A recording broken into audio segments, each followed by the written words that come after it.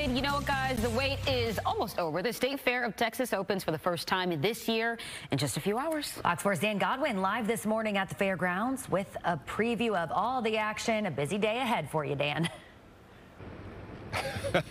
Yeah, busy in the good way. It's going to be a bit on the warm side for the first day, but that will not lessen the enthusiasm for the hundreds of thousands of people who look forward to this beloved tradition every year. For opening day, 80,000 plus visitors are expected. Gates open at 10 a.m.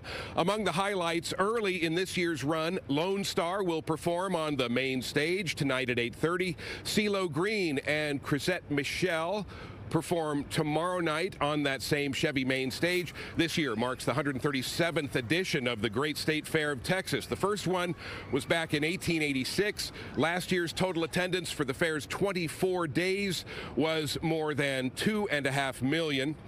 We are here on the Midway to learn about 3 new rides, and if not for my journalistic responsibilities here on the ground, of course I'd be on the ride here called Infinity. Let's say hello to Rusty Fitzgerald, Senior VP of Operations for the Great State Fair of Texas. And Rusty, I guess the idea here with Infinity is pretty simple, but it delivers some serious thrills. Right, you're going to go upside down about 4 times on this, 2 forward and 2 backwards, so that's a different experience.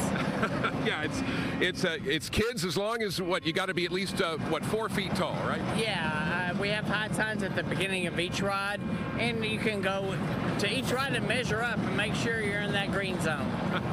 All right, there's 2 other new rides on the Midway. Just give us a quick summary of what those are. We have the Toy Cars. It's a brand new ride, first time in Texas, in fact in the United States. Came here from Spain, and it'll be operating right here by the Bubble House.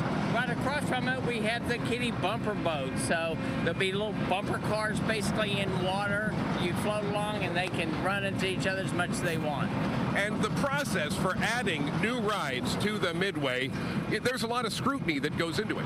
Right. This is an independent Midway. I actually travel around, and I can pick the best rides and the best operators in the country.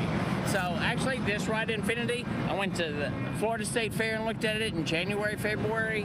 I was up in Minnesota about 3 weeks ago, re-inspected it again before it comes here.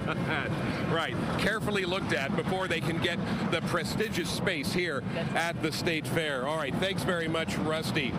Another highlight of this year, of course, the State Fair Classic. That's going to be tomorrow between Grambling State and Prairie View A&M in the Cotton Bowl.